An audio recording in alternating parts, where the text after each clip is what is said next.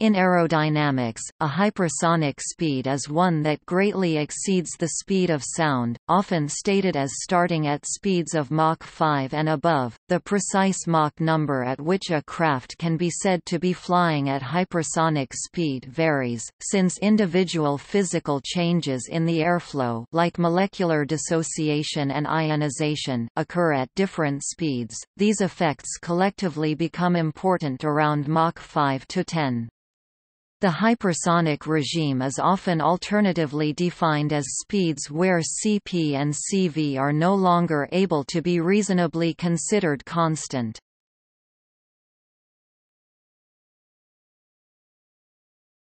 Topic: Characteristics of flow. While the definition of hypersonic flow can be quite vague and is generally debatable, especially due to the absence of discontinuity between supersonic and hypersonic flows, a hypersonic flow may be characterized by certain physical phenomena that can no longer be analytically discounted as in supersonic flow. The peculiarity in hypersonic flows are as follows: shock layer, aerodynamic heating, entropy layer, real gas effects, low-density effects, independence of aerodynamic coefficients with Mach number.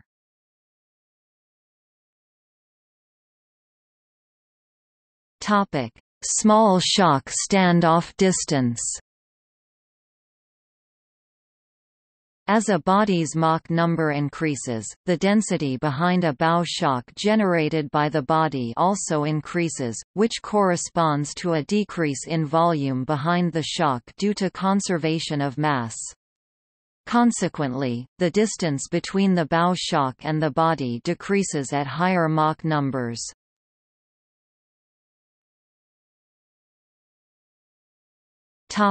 Entropy layer. As Mach numbers increase, the entropy change across the shock also increases, which results in a strong entropy gradient and highly vortical flow that mixes with the boundary layer.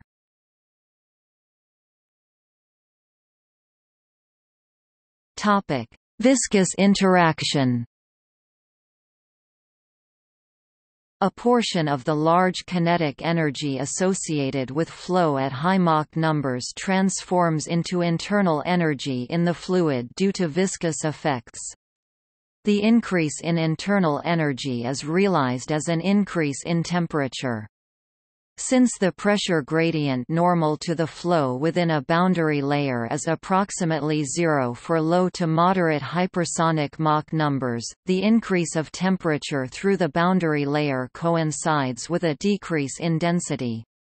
This causes the bottom of the boundary layer to expand, so that the boundary layer over the body grows thicker and can often merge with the shock wave near the body leading edge.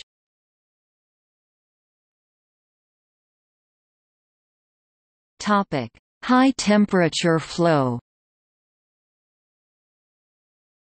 High temperatures due to a manifestation of viscous dissipation cause non-equilibrium chemical flow properties such as vibrational excitation and dissociation and ionization of molecules, resulting in convective and radiative heat flux.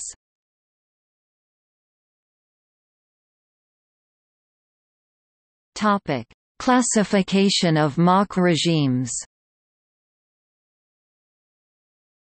Although subsonic and supersonic usually refer to speeds below and above the local speed of sound respectively, aerodynamicists often use these terms to refer to particular ranges of Mach values. This occurs because a transonic regime exists around m equals 1 where approximations of the Navier-Stokes equations used for subsonic design no longer apply, partly because the flow locally exceeds m equals 1 even when the freestream Mach number is below this value. The supersonic regime usually refers to the set of Mach numbers for which linearist theory may be used, for example, where the air flow is not chemically reacting and where heat transfer between air and vehicle may be reasonably neglected in calculations. Generally, NASA defines high hypersonic as any Mach number from 10 to 25, and reentry speeds as anything greater than Mach 25. Among the aircraft operating in this regime are the Space Shuttle and, theoretically, various developing spaceplanes. In the following table, the regimes, or ranges of Mach values, are referenced instead of the usual meanings of subsonic and supersonic.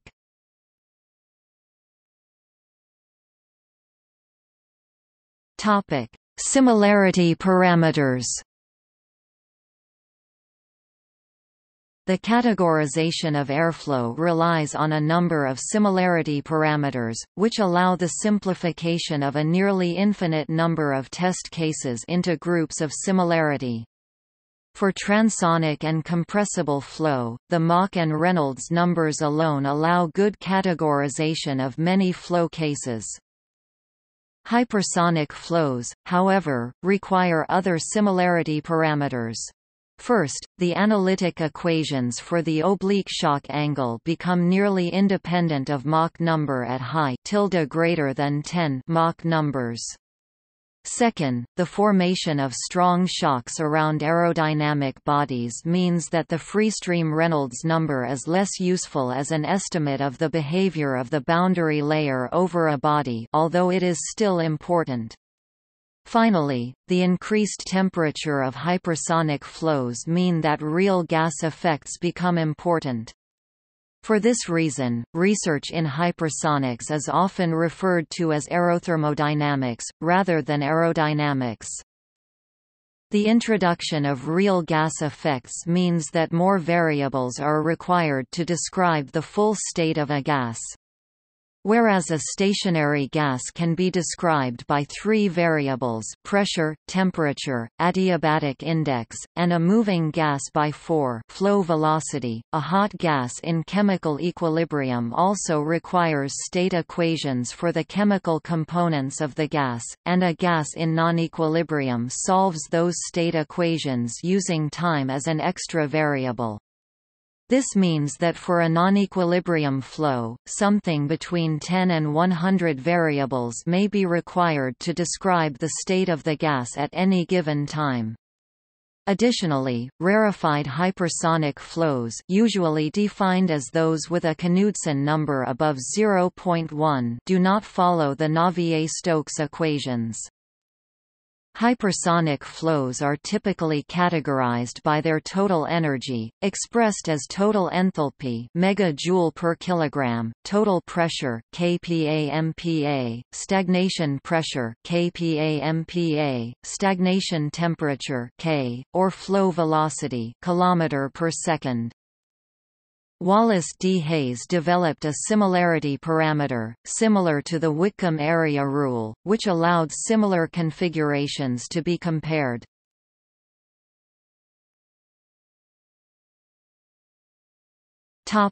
Regimes. Hypersonic flow can be approximately separated into a number of regimes. The selection of these regimes is rough, due to the blurring of the boundaries where a particular effect can be found.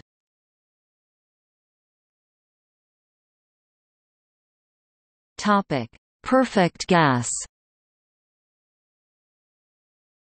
In this regime, the gas can be regarded as an ideal gas.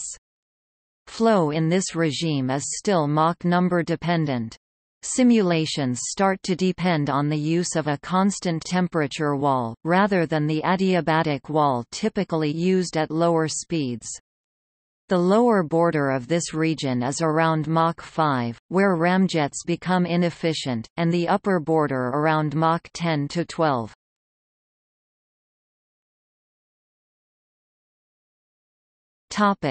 Two-temperature ideal gas.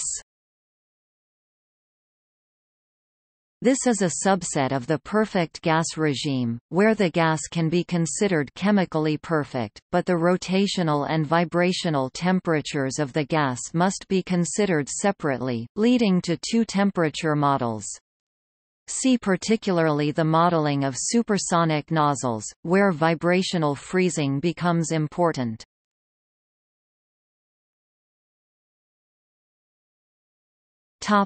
Dissociated gas. In this regime, diatomic or polyatomic gases, the gases found in most atmospheres, begin to dissociate as they come into contact with the bow shock generated by the body. Surface catalysis plays a role in the calculation of surface heating, meaning that the type of surface material also has an effect on the flow. The lower border of this regime is where any component of a gas mixture first begins to dissociate in the stagnation point of a flow, which for nitrogen is around 2000 K. At the upper border of this regime, the effects of ionization start to have an effect on the flow.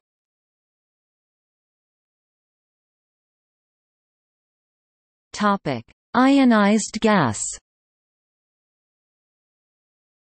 In this regime, the ionized electron population of the stagnated flow becomes significant, and the electrons must be modeled separately.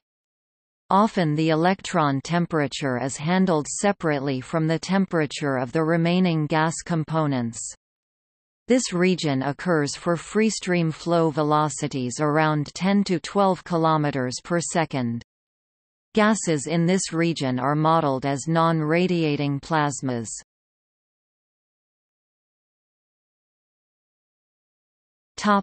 Radiation-dominated regime. Above around 12 km per second, the heat transfer to a vehicle changes from being conductively dominated to radiatively dominated.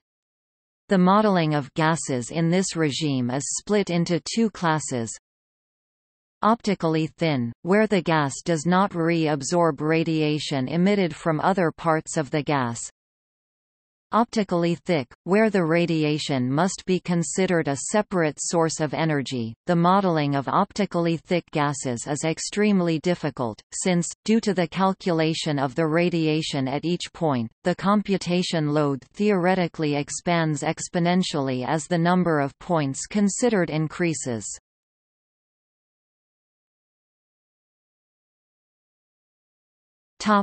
See also: engines, rocket engine, ramjet, scramjet, reaction engines, Sabre, LAPCAT design studies, Missilechoria missile, ballistic missile, India entered production, BrahMos 2 cruise missile under development, 9K-720 Iskander short-range ballistic missile, Russia currently in service, other flow regime, subsonic flight, transonic, supersonic speed.